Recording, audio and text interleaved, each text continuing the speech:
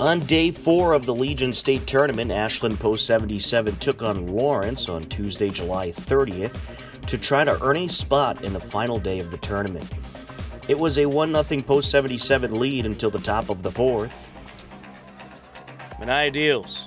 There's a bunt. There it is. Throw to third. It's going to get away. And here comes a run. Alex Amalfi heading home. It's 2-0 Post 77. Another error for the pitcher. The long drive. And this is up the left side right to the third baseman. Throw to first. It's going to be off the mark. And here comes another Post 77 run. All kinds of defensive issues for Lawrence. And another run right behind him. 2 will score. It's a 4-0 ball game. It's a partisan crowd here. It's a partisan crowd. The 2-2. Horning gets a piece of this up the left side. That's a fair ball. The third baseman didn't even move. 1 run is in. 5-0 Post 77.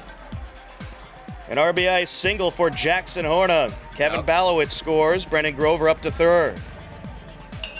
This is up the left side. Slow roller, and the shortstop can't pick it up, and the run is going to score. It's 6-0 Post 77. What the heck? 5 runs scored in the inning, making it a 6-0 lead at the time. Post 77 never looked back as they took the game 14-6 and improved to 3-1 in the States. After a rainout Wednesday, the final day was Thursday, August 1st, and the first game put Post 77 against Sandwich in the state semifinals. Top of the first inning, Post 77 got on the board. Better tuning in, and I know they're in by the thousands.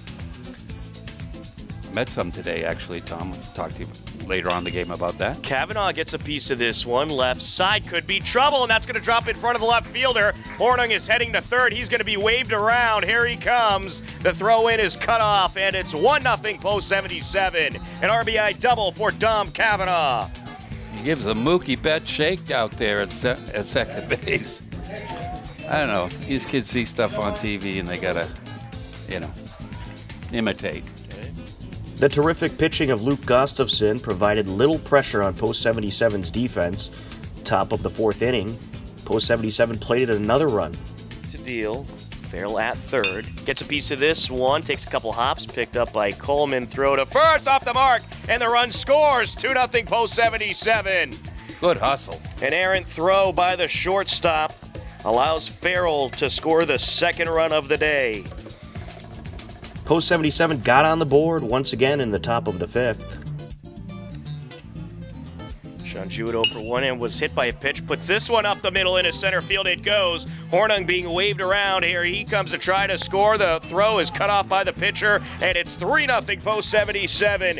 An RBI single for Sean Jewett. Ashland took the game 3-0. Luke Gustafson went the distance, giving up no runs on 5 hits and struck out 4. A couple hours later, it was time for the state championship versus Lawrence. It was a straight-out pitcher's duel between Miguel Matos and Alex Amalfi. The only runs of the game came in the top of the 4th from Lawrence. Lawrence hung on for the 2-0 win. Ashland Post 77's tremendous season came to an end with 21 wins and 5 losses. Congratulations to head coach Jake Obid on an absolutely amazing first year at the helm, and all the Post 77 players for bringing Ashland Legion baseball further than they have ever gone before. Everyone in the Post 77 organization should be extremely proud of what they accomplished.